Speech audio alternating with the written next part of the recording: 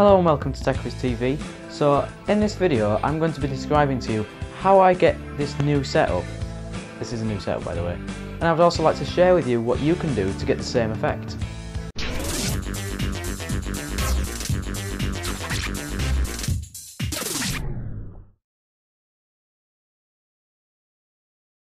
What you'll be able to see is that I am basically stood in front of a white screen in my garage. Now, obviously anybody can do this. All you need is a garage, and that's pretty much it really. I went out and bought this today. It's basically just a bed sheet that I pierced some holes in and stuck some little hooks into the beam up there, and I've just hooked it on. That's it. Now, you also do need some additional lighting. Luckily I've got fluorescent lights in here, which I do intend to put 2 extra ones in to make it a bit more fluorescent, and to, well, I intend to replace all the bulbs because they're a bit knackered and a bit pink, and it's not very good for digital lighting, you know what I mean? I've also got this little lamp over here, which you probably won't be able to see. It's probably out of frame, I don't know. But that's also not a very good light because it's the wrong type of light. It's using a regular bulb, whereas you want fluorescent, like I was just saying. Another good thing about this is I've got skylights in the ceiling. That's good because daylight is the best thing in video. You can't get better than daylight. Well, you can get softboxes and things that are better for studio lighting, but daylight is generally, you know, one of the best. You can't do better than that, really. Now, there's still a few things that I need to do with this setup to get it to be perfect. For example, I need to iron that sheet behind me, because if I stand out of the way and zoom in, what you will see is that there are actually a lot of creases and marks and, you know, deformities in the sheet itself, which is obviously not a good thing, because, you know, it just looks weird. Onto equipment now. There's different sorts of equipment that you will need for different sorts of things. If you want to achieve this sort of studio look that I've got going on, and to get it perfect, then you will either need a high-end digital camcorder should I say, or a DSLR that does 1080p video. Generally DSLRs are better for things like this. I'm not using one right now. I'm using a Canon HF100, which is a fairly high-end camcorder. As long as it has manual controls, then you should be okay, because that's the sort of thing that you need to use in this sort of setup. For example, if you want to use a lapel mic, well, like what I'm using right now, then you need to have mic in, which is, well, it's pretty self-explanatory really. It's basically a hole that you plug a microphone into, and there you go. You also need to buy the additional microphone, of course, as well. That won't come with a camera generally. You may also want to get some headphones or something, just so you can check that the audio levels are correct. You will also need in-camera audio adjustment, so that when you're filming, you don't rely on it in post-editing, because you can't always achieve, you know, perfect. You can't get a perfect effect in editing. You know what I mean? You do need to have good equipment as well as good editing, if that makes any sense.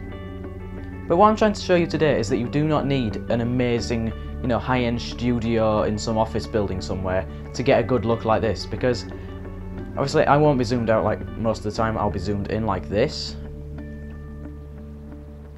and what that does is that it makes the camera focuses on my face, which makes the background go blurry for a start when I'm zoomed in this far. It also means that the white balance is focused on my face, which means that my face has got the correct lighting that it should have.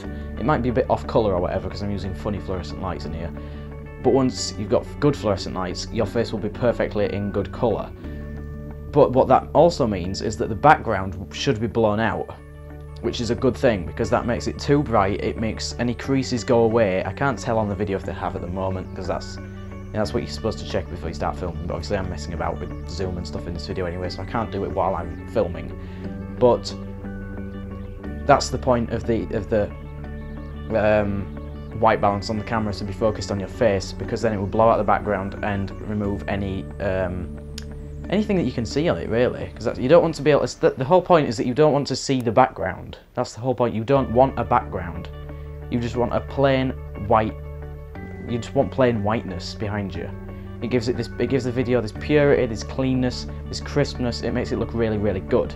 Like how Apple do in their press videos or whatever. Whenever they come out with a new product, they always have all these high-end, you know, John Ives and all that sitting on chairs and stuff, with white background, in completely white a completely white situation, because it gives it this really nice looking, really crisp, clean look, which you can't achieve with anything else.